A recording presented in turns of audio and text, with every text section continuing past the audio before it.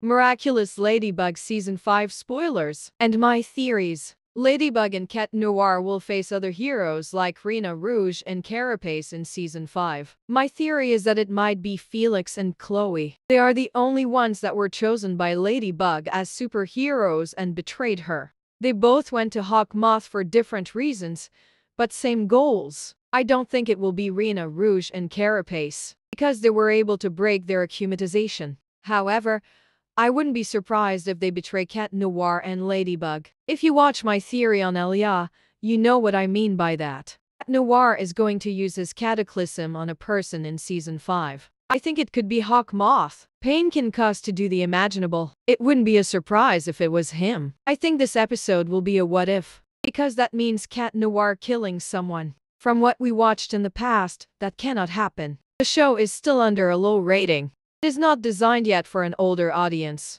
Even though older people watch it way more than younger people. I could be wrong about everything. What are your theories?